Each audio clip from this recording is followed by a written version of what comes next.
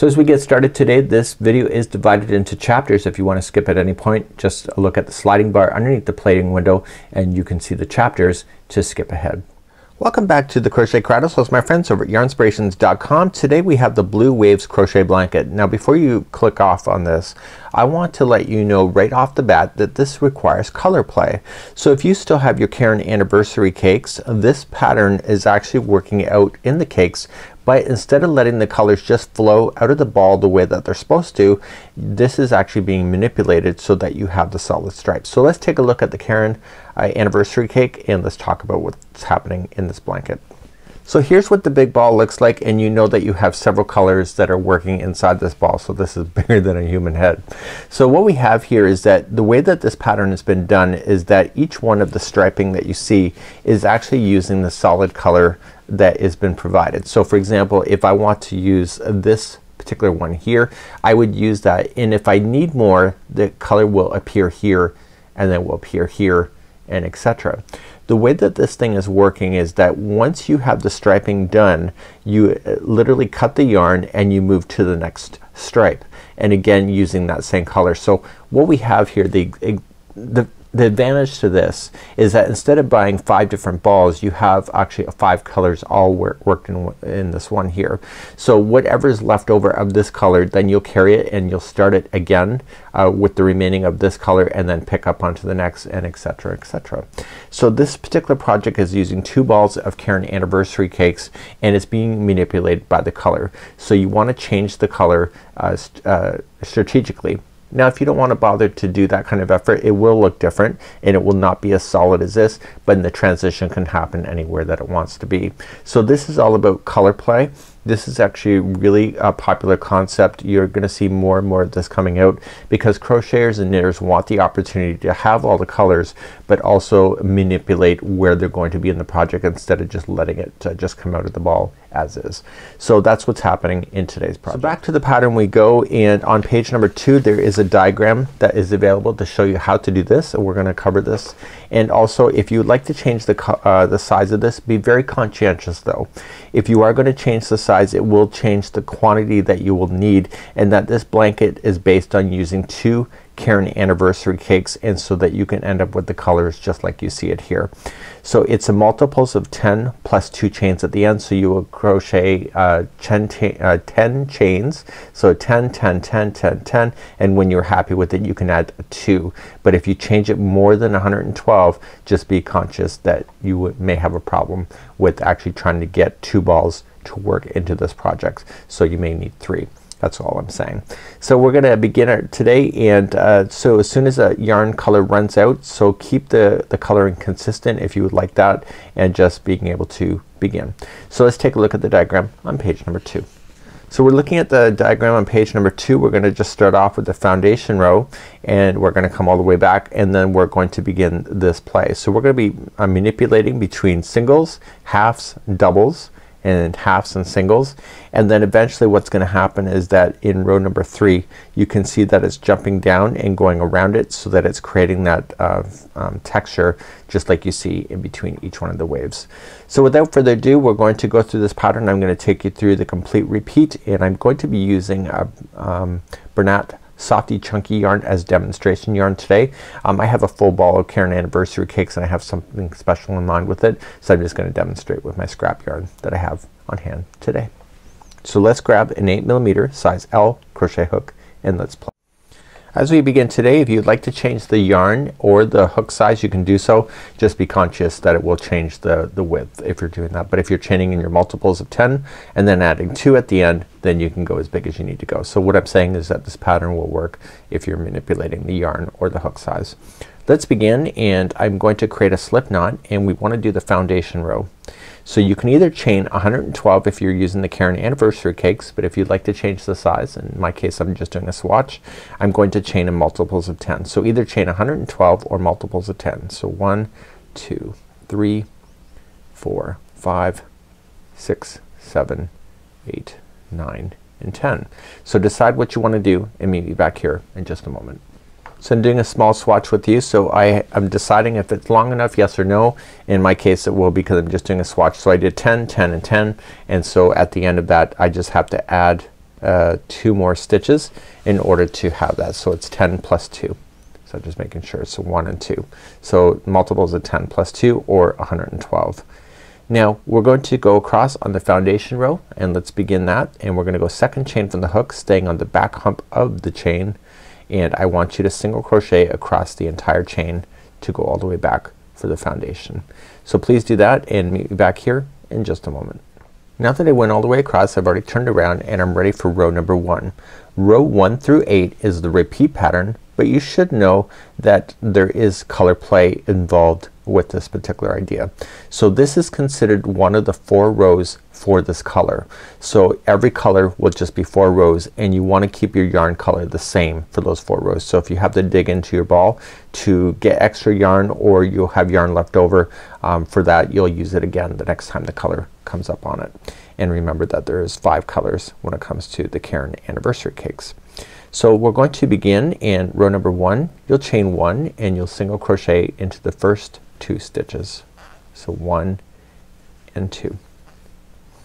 The next stitch you will do a half double crochet, and then what we have is the next 5 stitches will be double crochet. So we'll count those in together. So we have 1,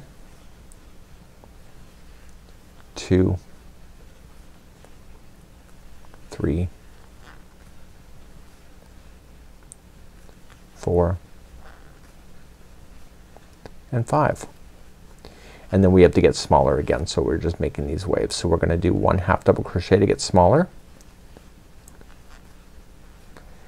and then what we're going to do is single crochet in the next. So that's one wave that you're seeing here. So to start again, you're going to chain 1, skip the next one, and single crochet in the next. And we're gonna use this space in the future, and you'll see what we'll do with that.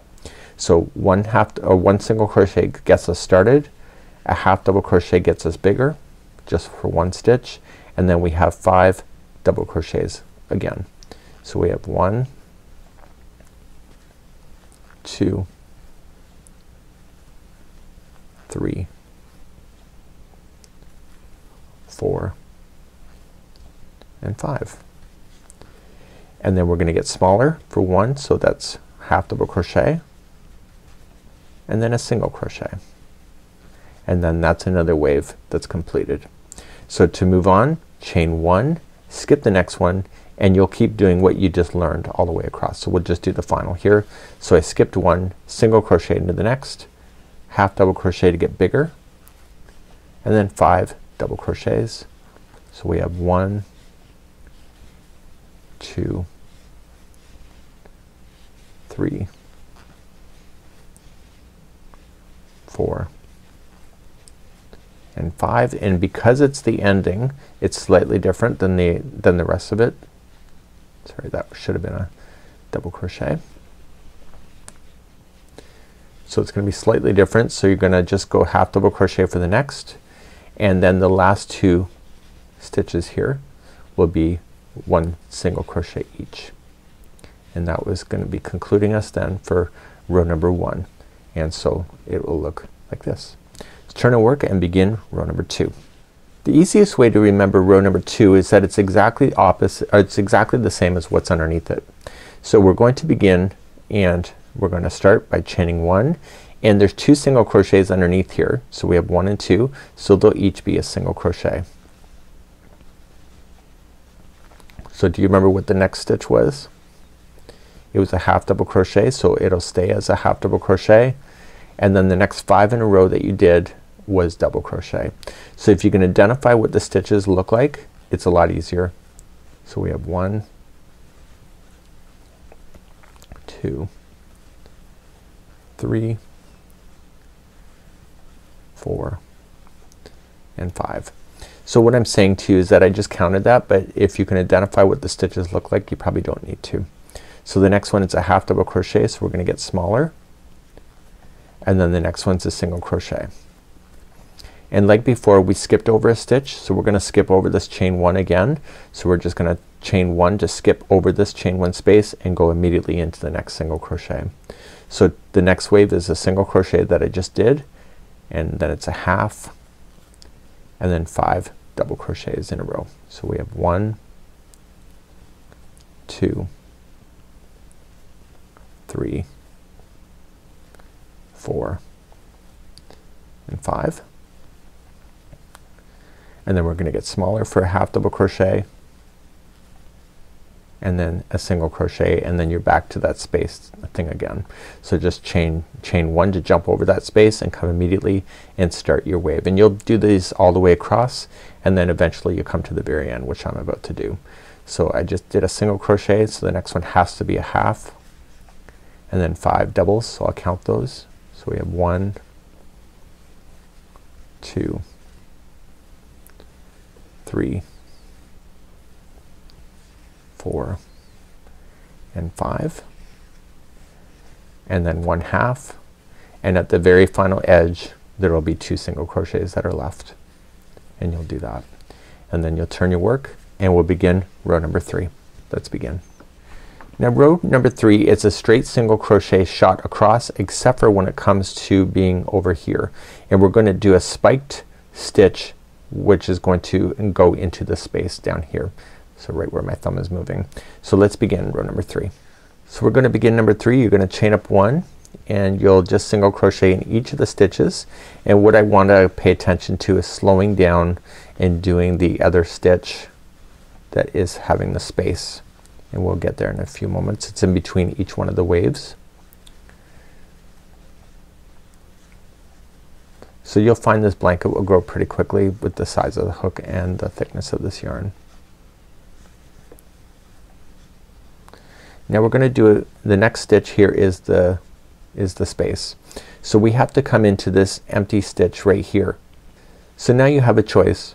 You can either go into that stitch that is way down here and just put the yarn over top of it and pull through and give it some slack and finish it. You can do that, or, and that will be double-sided if you do that. If you want it only one-sided, then what you can do is come into that stitch and stick within the stick within here, and then pull through and give it some slack, and it'll be still there, but it will be missing on the back side. So I recommend to you that the spike stitch, that you go all the way through and put this yarn over top and pull up, and therefore this blanket will be double-sided. So it's just like that. So you'll continue then to single crochet.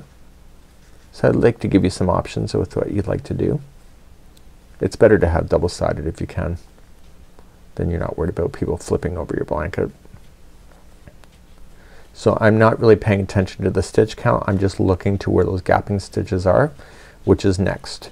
So be consistent. So I'm just gonna come down here and pull up about the same amount of yarn so that it's consistent, and then finish it as a single crochet, and then continue along.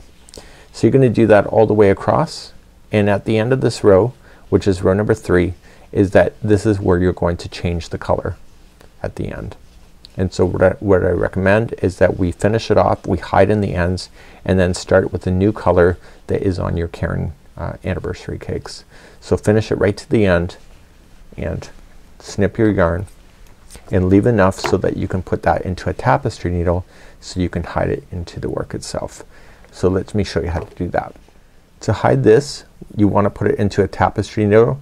Now some people like to weave in their ends through a crochet hook. It'll fall out most likely. So just kind of manipulating it and just go underneath the stitch work for about an inch or so and pull through. And when you pull that through, don't change the shape. So don't pull on it so tight that you're changing the edge. So you'll go through once, back across twice, this is the second time, and a slightly different path the third time, and that'll be stuck permanently inside your project until the end of time, and then you can snip. And then remember, this is where you finish, so this is where you'll want to start your new color. So you grab a new color in the Caron Anniversary Cake. So if you still have this color left over, just pull the remaining of it, just wind it into a little ball, set it aside, and when you need that color again, you just start from that little ball first before taking it from the big ball, and that's what you're going to do. So let's start with row number 4 next. So row number 4, you'll want to have your color changing. So I create a slip knot for my hook and I go into the very first stitch. And then I'm just going to pull it through. So I'm going to do what is called as a standing single crochet. It looks nicer. So put it onto the hook and going in and grab it and pull through so that there's 2 loops left on the hook. Leave the straggler right on top of the line and then pull through the 2. And that's a standing single crochet. I want you in row number 4, there's no counting involved, just a straight shot of single crochet all the way across. You don't need to jump down. It's just 1 single crochet in each, and I'll see you at the end of this line.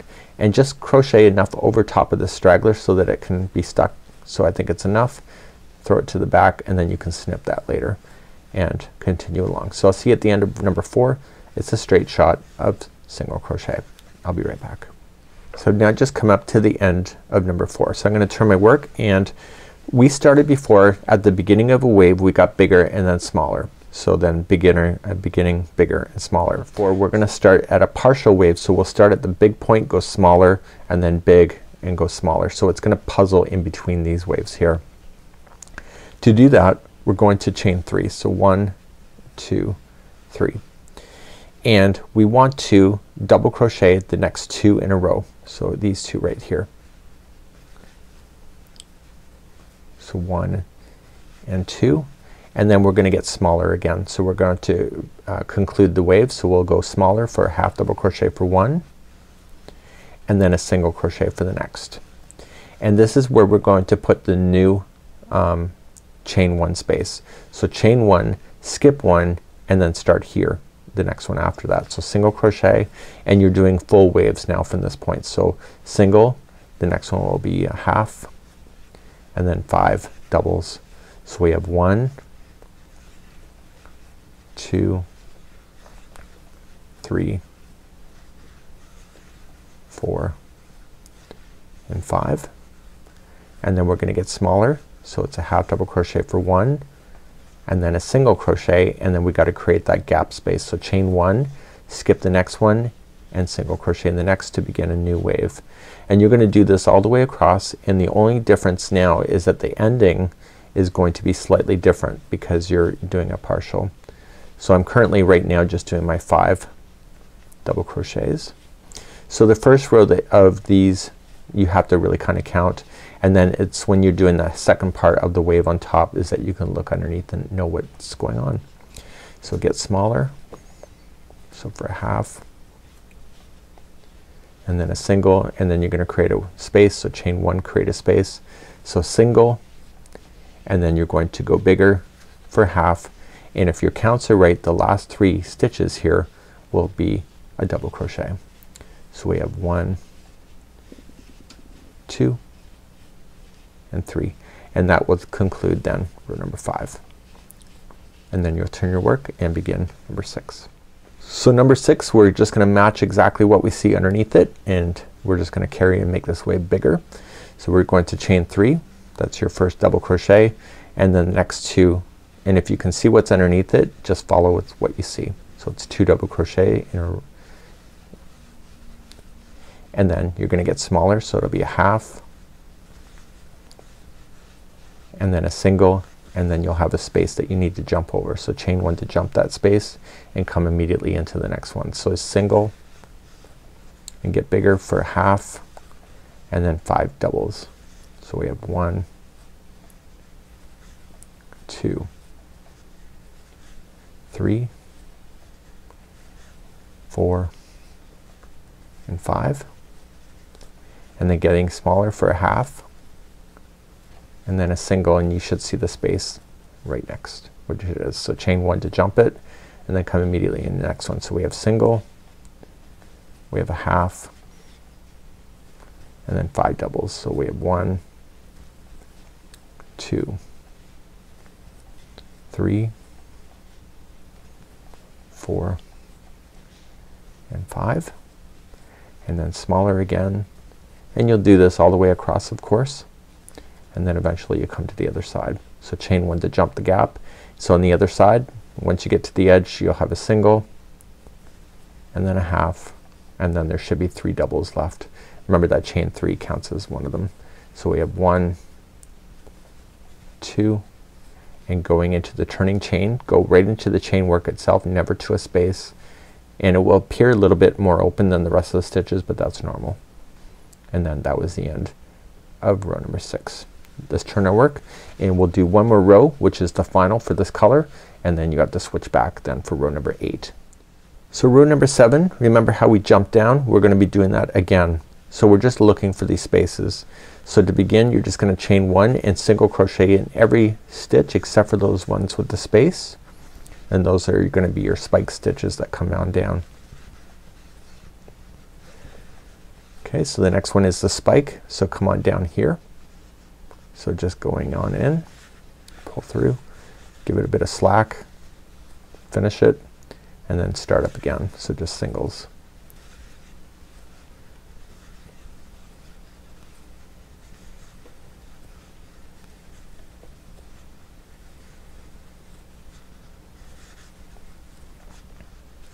So I'm more looking for the spaces. I'm not counting because I don't need to. So here's a space, so I'm gonna come on down.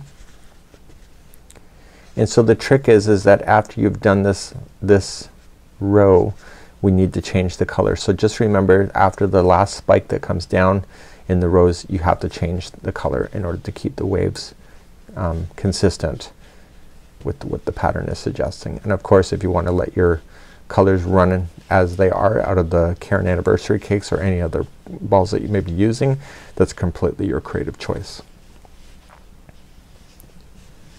So coming on down, and so the very final coming up to the end would then just be one single crochet in the final 5 stitches that are left, but I wouldn't count them, but I just happen to know that.